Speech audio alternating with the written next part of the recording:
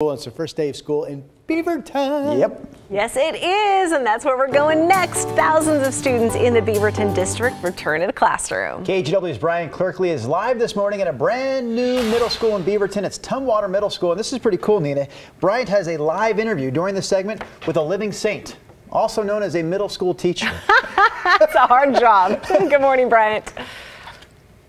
Good morning, Nina and Drew. Yes, Tumwater Middle School, over 900 kids will be walking through these doors. In a few hours, they'll be here around 8:30. And I have language arts teacher, 6th grade language arts teacher, Allie Edwards with me. And she's really excited because she hasn't seen the kids in a while. So how excited are you for the first day, Allie?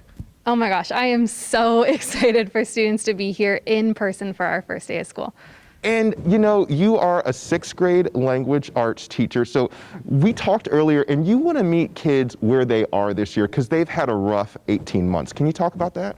Yeah, I mean, students haven't been in a school building in over almost a year and a half at this point. So it's going to be so important this year to not only build really, really meaningful relationships and communities, but to see where they are and meet students where they are when it comes to academics.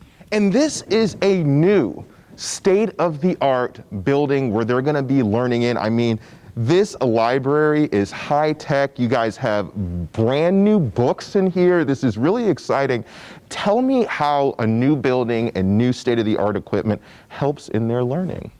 Students deserve to learn in a place that looks good and feels good, and a new building allows them to do that. And we're also super fortunate that we get to start traditions with student voice, and they get to be a part of those decisions. And you talked about, you know, over the past 18 months, you couldn't really make relationships with the students, so that was kind of hard. Is that what you're looking forward to this year, getting to know the students more?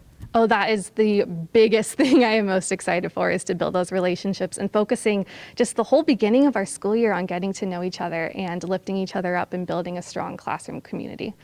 All right, well, thank you so much, Allie. We really appreciate you joining. I know that you have a busy morning ahead. So 900 students, more than 900 students are going to be coming through these doors. School starts at 9:15 this morning, and there's thousands of kids headed back to school in the Beaverton School District today, and their eyes are going to be wide when they walk into this beautiful new building. Back to you guys. Bryant Clerkley reporting live for us this morning in Beaverton.